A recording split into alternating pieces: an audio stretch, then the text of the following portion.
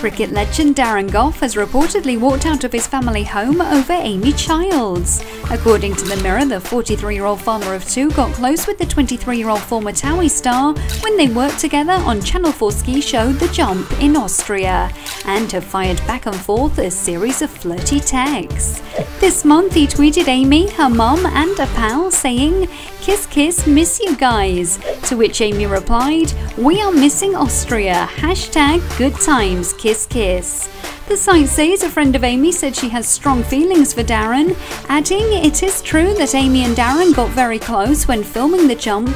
Amy denies they have slept together, but admits there are feelings there. She's not the sort of girl to sleep with a married man. She didn't cross that line.